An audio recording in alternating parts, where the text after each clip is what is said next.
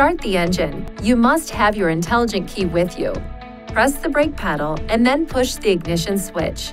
To stop the engine, move the shift selector to the park position and push the ignition switch. Pushing the ignition switch once will illuminate the ignition switch and place it in the on position.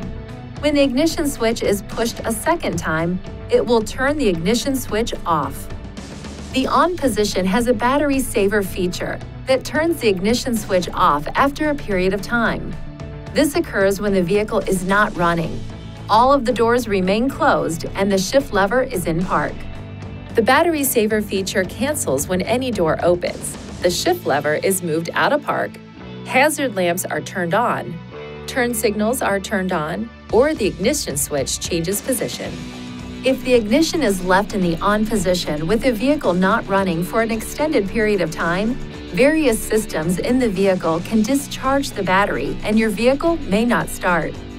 Allow the engine to idle for at least 30 seconds after starting. Do not race the engine while warming it up. Drive at a moderate speed for a short distance, especially in cold weather.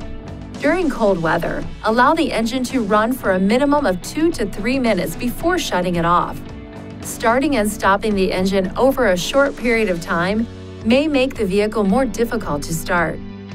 If the driver's door is open while the ignition switch is in the on position, a chime will sound.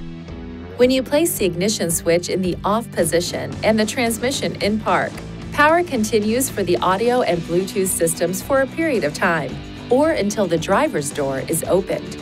This period of time can be extended up to a total of 30 minutes by pressing the power button on the audio system or the unlock button on the intelligent key.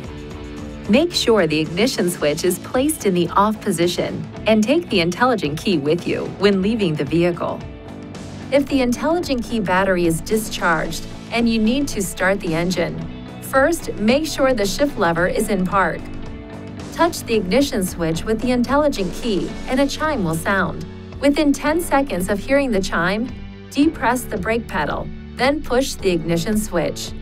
The engine will start. If you do not depress the brake pedal while pushing the ignition switch, the ignition position will change to on, but the engine will not start. Please see your owner's manual for important safety information, system limitations, and additional operating and feature information.